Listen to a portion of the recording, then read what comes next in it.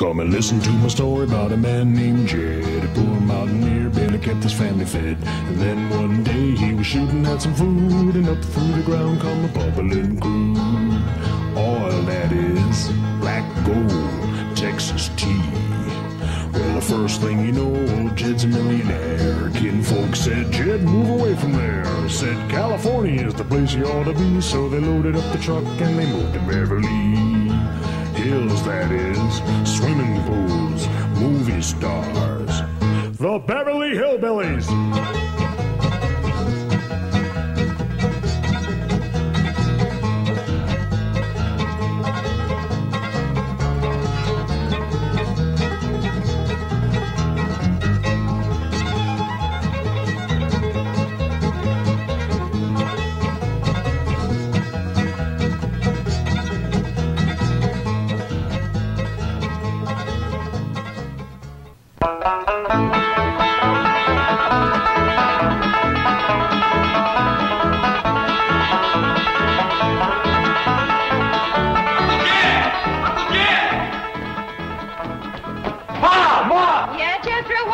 That boy gets to go and he's a one-man stampede. Hope nobody gets in his way. Hey! Elly May! Elly May!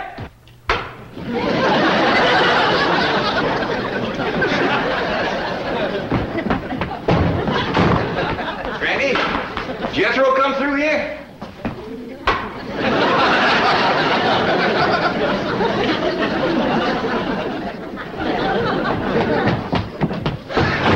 Granny, did Jed and Jethro come?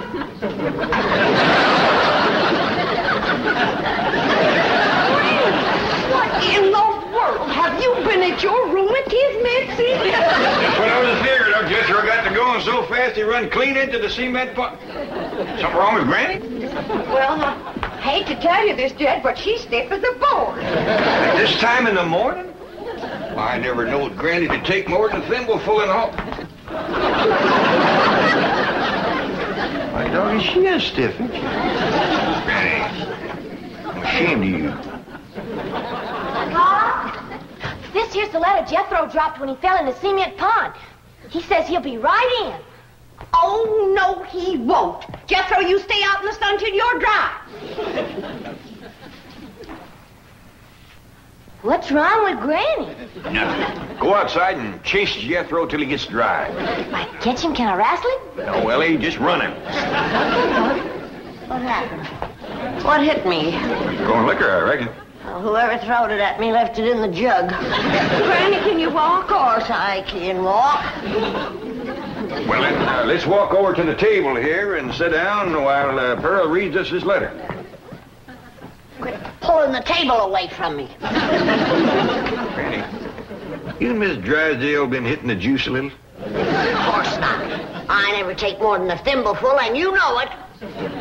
Granny, Jed, I can't read all the writing because the ink is run. But this letter's from Lester Flatt and Earl Scruggs, and they's a-flying out here. Well, doggy. You hear that, Granny? Old Lester and Earl's coming out here to see us. You mean they're coming to see Pearl?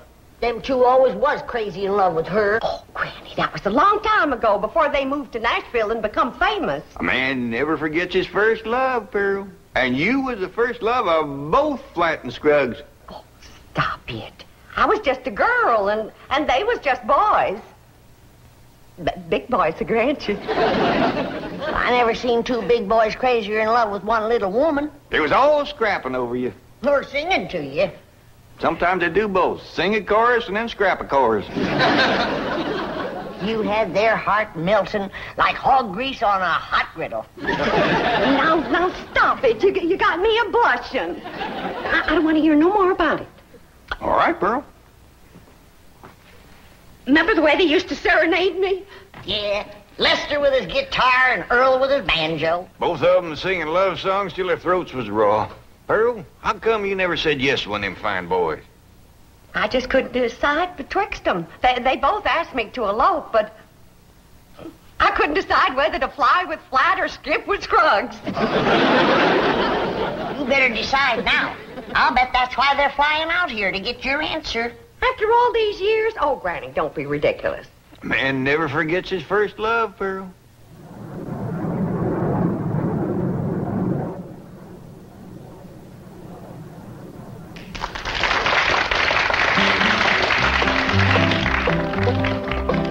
Pearl, Pearl, Pearl, don't give your love to Earl. I've got a horse and mule, 40 acres near a school, and we'll be happy as two buds. Pearl, Pearl, Pearl, come be my loving girl. Don't you marry Lester Flat, he slicks his hair with possum fat. Change her name to Mrs. Earl Scruggs. Pearl, Pearl, Pearl, you'll get no love from Earl. This your man is such a salt. He won't hold you on his lap and let you are an old 5-string banjo. Pearl, Pearl, Pearl, he's nutty as a squirrel. If you'll be Mrs. Scruggs, we will live on kisses and hugs, happy as to... Pearl, I think we better stop this song, 'cause yonder comes a wife. Yeah, they're jealous of Pearl as it is. Well, they got a reason to be, 'cause I ain't never seen a girl as pretty as Pearl. Yeah, we hadn't settled for second best. Why'd you stop singing, Earl? Yes, what was that song you boys were doing just now? Just an old tune we used to sing. Before we met you. Oh, you're going to use it in your Los Angeles engagement? Oh, no, I don't think we'd better. Say, Earl, it sure will be nice to see old Jed Clampett again, won't it? It sure will, Lester.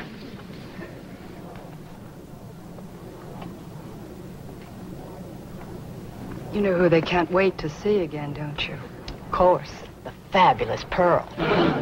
We'll finally get a look at this raving beauty. I'm dying to meet her, aren't you?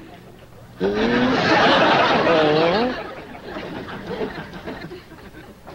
you make out any more of the letter, Pearl? There's another word coming through. E-N-G-A-G.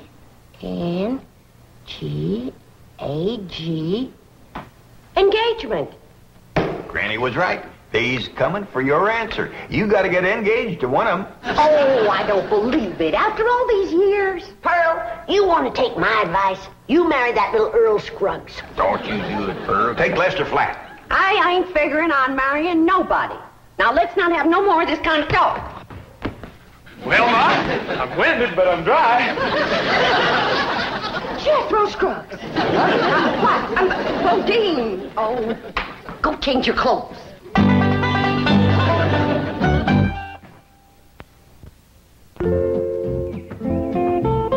Elly, you out here?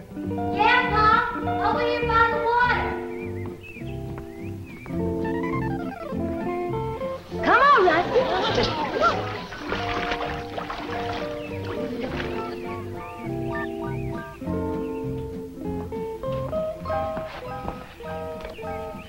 Taught that rascal to swim now. Just can't keep her out of the water. You and your critters. Next, you'll be teaching them dogs how to climb trees. Look up yonder.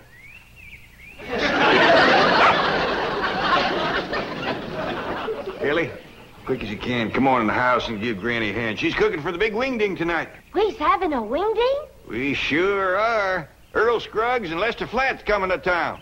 I hear to them. They make records and everything. Them two learned how to sing and play serenading your Aunt Pearl. Really? Well, tell me about it, Pa. Well, your Aunt Pearl was just about your age then. And she favored you a lot, too. Real pretty. Had corn silky hair just like yours and had a beautiful figure. Well, sir, she pretty near drove Lester and Earl out of their banjo-picking minds. Poor man of them boys, they finally left the hills and moved to Nashville. Well, how come Aunt Pearl didn't marry up with one of them? Couldn't make up her mind, I reckon, but she's going to have to tonight. Them boys are coming out here insisting on an engagement. That's how come we's having a wingding, huh? Yeah. Back home, we'd had a barn dance. Trouble is, these Beverly Hills places ain't got no barns. Well, couldn't we borrow somebody's barn, Pa? Well, scarce as they are, and us being strangers, it'd be too much to ask. We'll make do, though. I sent Jethro out with a truck to find some hay and some corn shucks and one thing and another and put them in the drawing room. Reckon he can make it look like a barn? I told him to do the best he could. Hey, Ma, I got a surprise. Come see how I fixed the drawing room up for that wingding tonight. Wait a minute here. I've got to decide which dress I'm going to wear tonight. Do you think this one shows off my figure? Well, yeah, Ma, but wear it anyway. It's pretty. Come on, Ma. Uncle Jet told me to fix the drawing room up like a barn. See how you like it. You ain't seen nothing yet, Ma. Come on in. I'm surprised you didn't bring in a mule. That rascal get out again? Jethro, you're making me old before my time. How could you bring this livestock into a mansion like this? It wasn't easy, Ma, but I figured it out. Took the truck up to the front of the mansion and... You get this livestock out of here and you be quick about it. But why? Because I say why. Now, get it out, take it back where you got it, and I mean right now. Well, I'll do my best, Ma, but first I gotta round up that mule and them other pigs. I should have married Lester Earl. Maybe this wouldn't have happened to me.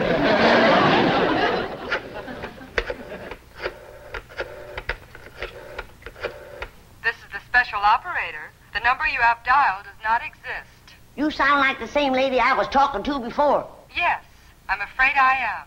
Well, then you put me through to the same butcher shop I was talking to before. I told that fella to send me a side of pork and some pig feet for tonight's windig. And it better get here, too, before I... Never mind, honey, it's here. And I gotta say for him, it's fresh. Oh, there you are, you little rascal. You're going home. Where you going with that? I told me to take him back where he come from. You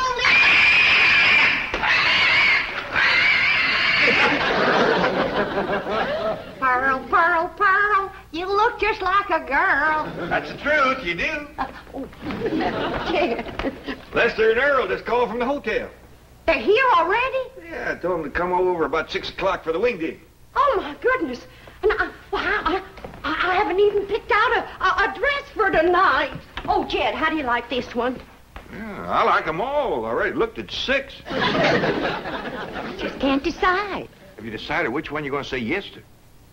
Nope. I thought I'd wait and see how the years had treated them. Yeah, I reckon you're smart to look them over first. Some folks age is quicker than others. That's right. And don't forget, them boys is pert near 18 or 19 years older than when I seen them last. Well, I'm pert near 10 years older myself. Now, Jeff, don't you go away. I want you to see the rest of my dresses. Ah, Pearl, I ain't no judge of women's clothes. I need a man's opinion. Listen, Jed. Mrs. Lester Flat. Mrs. Earl Scruggs. Pearl Flat. Pearl Scruggs. They all sound good, don't they?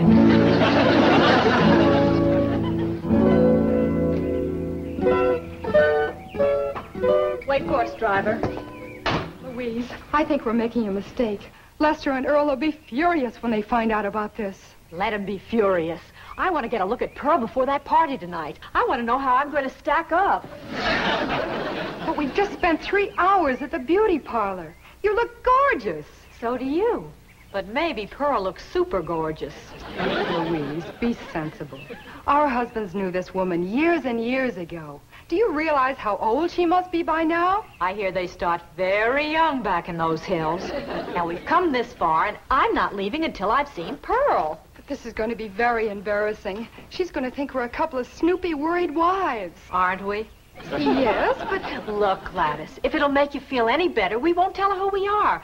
We'll say we're a couple of those house-to-house cosmetic saleswomen. But you'll find out who we are at the party. Then we'll all have a good laugh over it. Now, come on.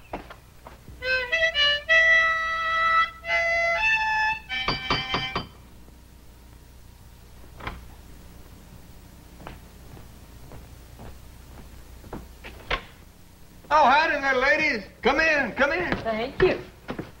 What can I do for you? We're selling cosmetics. You selling what? Cosmetics, you know, beauty cream, face powder, perfume. Oh, thank you, ladies, but I never use it. We sell it to the lady of the house. And we understand a lady named Pearl lives here? Well, yeah, she sure does. Yes? Yeah? I need your help out in the...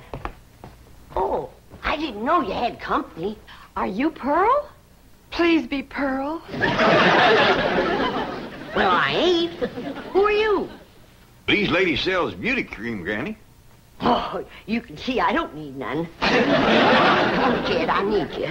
Well, Pearl will be down directly. She comes down them stairs every 5 minutes wearing a different beautiful gown. She's trying to pick one for the wingding tonight. Take yourself to home.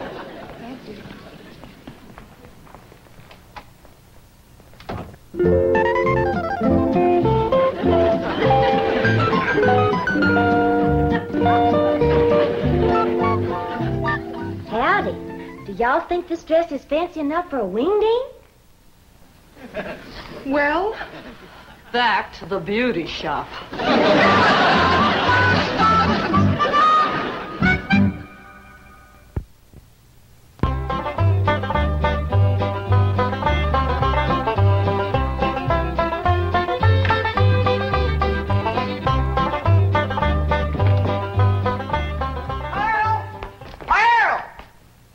Didn't Lester and Earl get here yet? No, they didn't, and it's coming up for 7. Well, they better get here quick before Jethro has all the victuals at.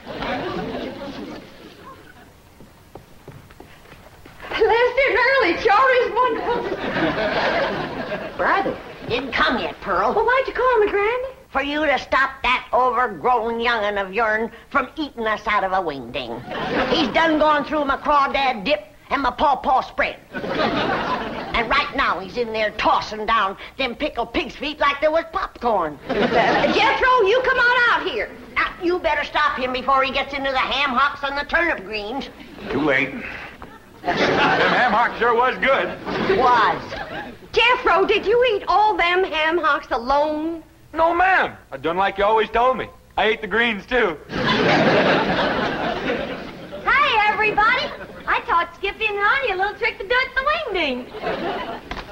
Annie Mae, what happened to that pretty dress you was wearing? Oh, Pa, I can't square dance in that thing. And it ain't good for working with my critters, neither. Lester and Earl don't get here soon. Our wingding is going to fall apart. I tell you, Earl, I just don't understand it. Their wives spent all afternoon in the beauty shop and then went back again tonight. That's what we get for marrying city women. Yeah, I reckon we'll just have to leave the party tonight at 9 o'clock and go pick 'em up. I reckon so. Hey, I've got an idea. Let's surprise old Jed with that song we wrote about. Your own. Come on, Skippy. Come on. Jump. Come on. Jump. That's the way. That's the boy. Come on. Come on. Come on. Jump, Albert. Jump. Good doggy. Come on. That's the doggy. Yeah.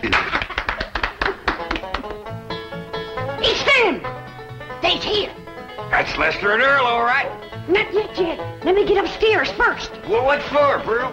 so I can make an entrance.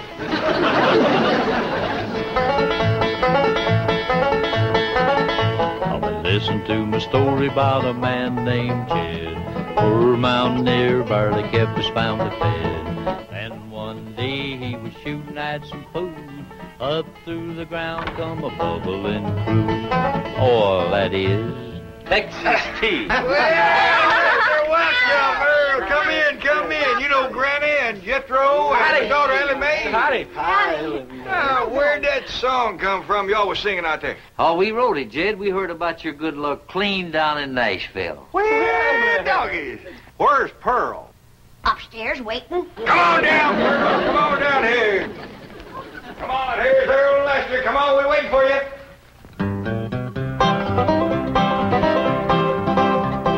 Pearl, Pearl, Pearl, come let us see our girl. Are you still her Valentine? Do you still look so divine? Come and let us see our darling Pearl. Lester, Flat. Oh, Scruggs, it's so good to see you both. See you, Pearl. Listen, everybody, I hope you'll excuse us for coming without wives. You're excused. We have a good reason. Of course you do, and we understand, Earl. Let's all relax now and have some good old stomping music and some of Granny's victuals and get acquainted all over again. Yeah!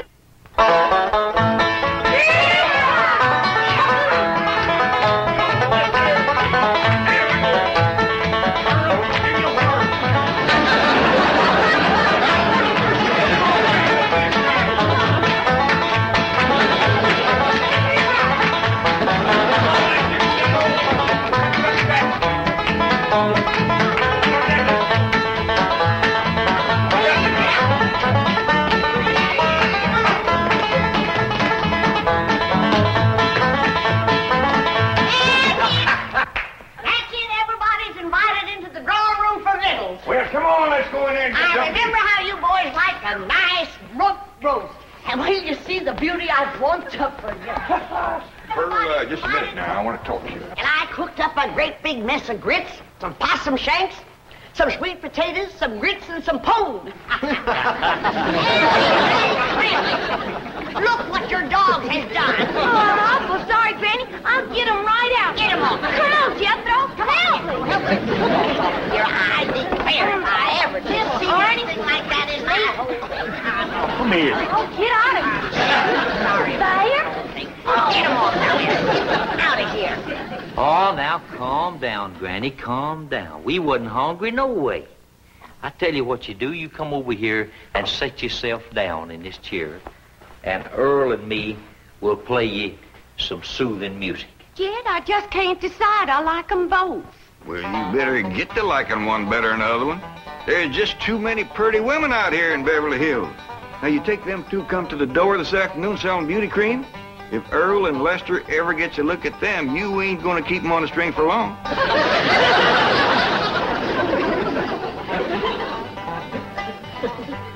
Now, anytime you want to know where I'm going down the road, get my girl on the line. You find me there most any time. Now, old man Flatty on the farm, from the hog lot to the barn, from the barn to the rail, he made his living by carrying the mail.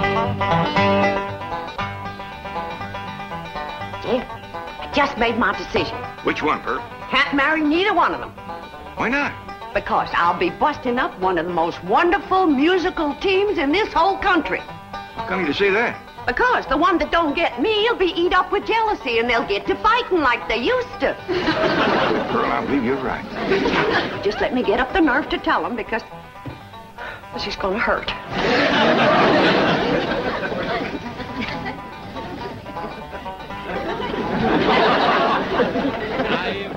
I get the blues, I walk the soul right off my shoes. Don't know why I love her so. Gal of mine lives down the road. That did cheer me up. I'm going out to the kitchen and roust you up some victuals. Even if I have to open my last jar of deviled hawk eggs. Earl, I've got a good idea for our Los Angeles engagement. What's that? Let's ask Pearl and all the rest of them to square dance on the stage. That's a great idea.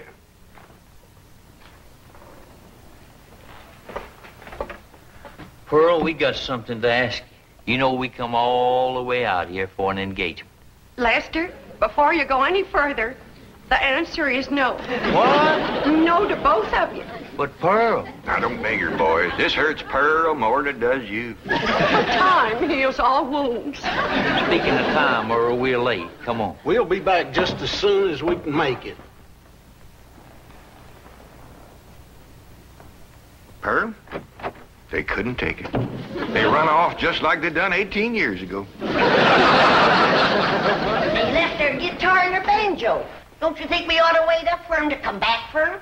It might take another 18 years. Let's get to bed. They ain't coming back, Riney.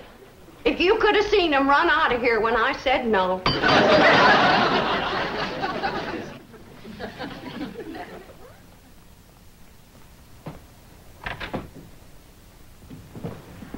Folks, we'd like you to meet our wives, Mrs. Flatt, Mrs. Scruggs, Gladys, and Louise. Howdy.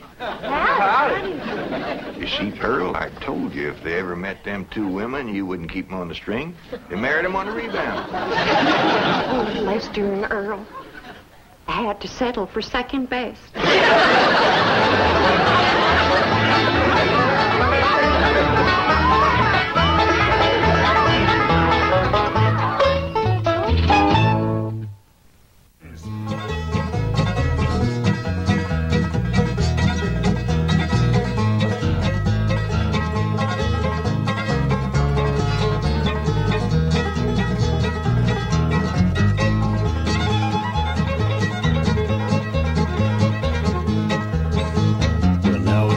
say goodbye to Jed and all his kin.